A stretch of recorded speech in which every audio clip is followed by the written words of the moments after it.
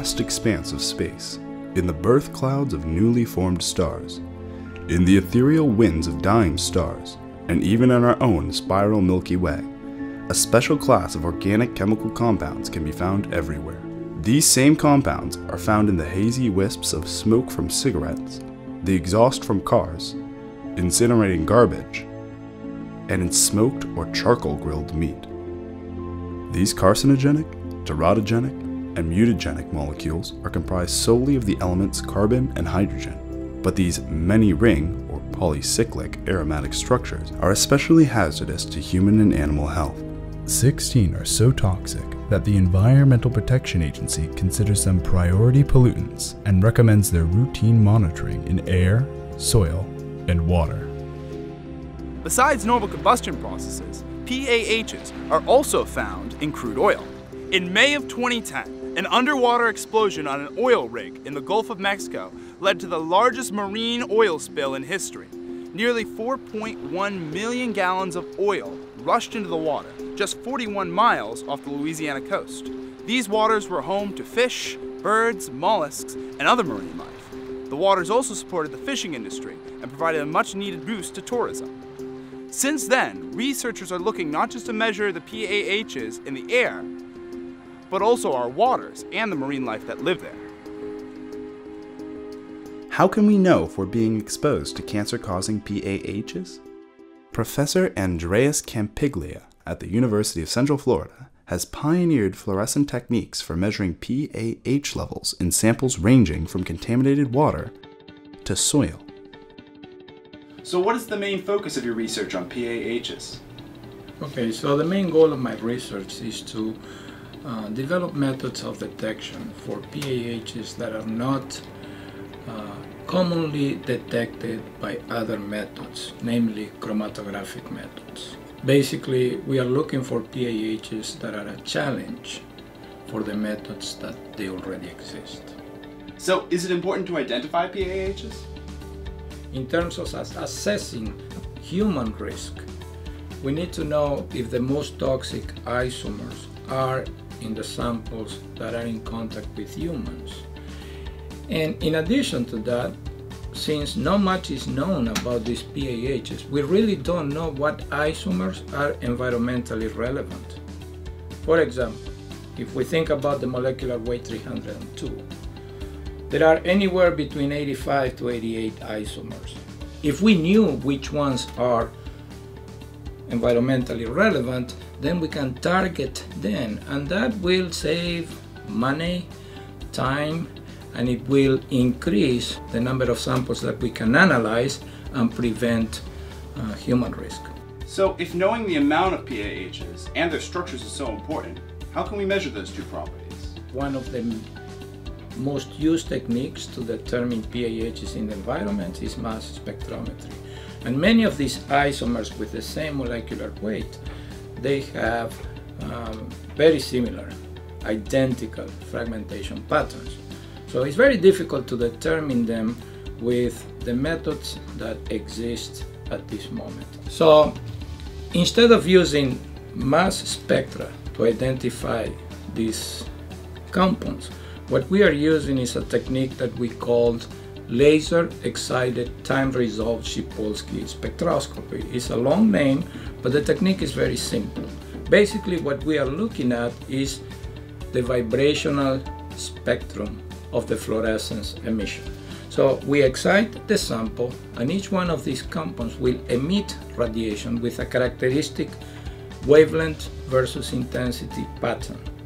We also have different wavelengths that we can excite this fluorescence. So we can excite a targeted PAH and avoid the emission of all the others in the sample.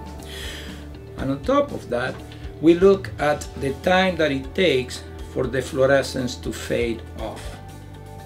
And that time is what we call the lifetime of the PAH, which is also a characteristic of the PAH that we can use to identify the PAH. So we will have excitation wavelengths, emission spectra with vibrational resolution, which means many different lines in that spectrum with characteristic wavelengths, and the lifetime.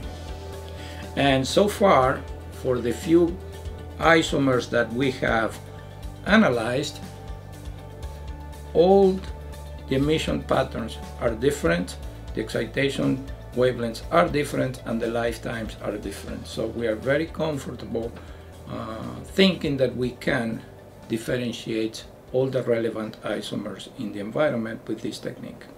So the wavelengths of light emitted by the PAHs and the time they emit that light tells you which PAH you've got?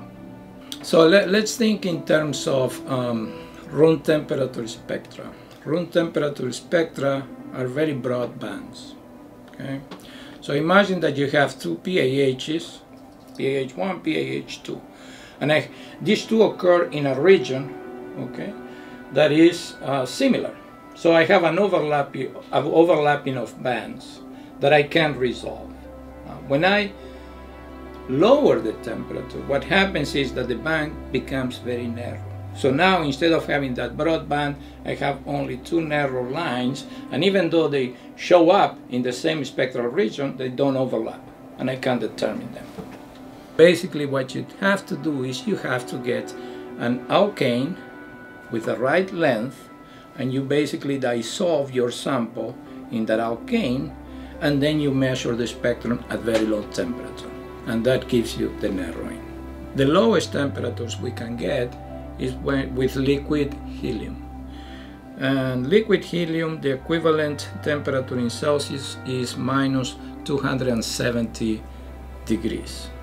And when you reach that temperature, the N-alkane freezes, crystallizes, and the PAH is basically part of that crystal lattice, and that gives you a perfect narrowing. So when you measure the emitted fluorescent spectrum and decay at frigid liquid helium temperatures, does it provide identifying information for which PAH you have in your sample? One interesting aspect of this approach that we use with the cryogenic fiber optic probe is that we can do full analysis in microliters of sample. Since we don't need to separate the PAHs, microliters of organic solvent is all we need.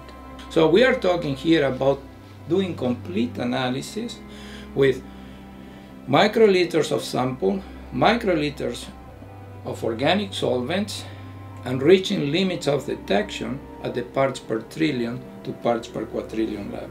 So what challenges are you still facing today in analyzing PAHs? Let's go back to those 302 molecular weight PAHs. Structurally, there are 85 to 88 possible isomers, but there are only 23 that are commercially available. So basically that limits our capability to do the analysis if we only think in terms of commercially available standards. We are going to use computational chemistry to predict the spectra of the isomers that are not commercially available. I'm always thinking about adding new dimensions to my data format, because the more dimensions I add, the more selective my method is going to be. We are thinking along the lines of adding electric fields to our fiber optic probe. We think that the ways the PAHs will respond to the electric field and their vibrational spectra is going to be unique for each one of the PAHs. Is that a new challenge? Implementing that in a way that everybody can use is the challenge. Generated in the fiery furnaces of combustion, the detection, identification, and quantification of PAHs is accomplished in the sub-freezing temperatures of liquid helium. Empowered with that knowledge, we'll be capable of protecting the soil we plant, the water we thrive in, and the air we breathe.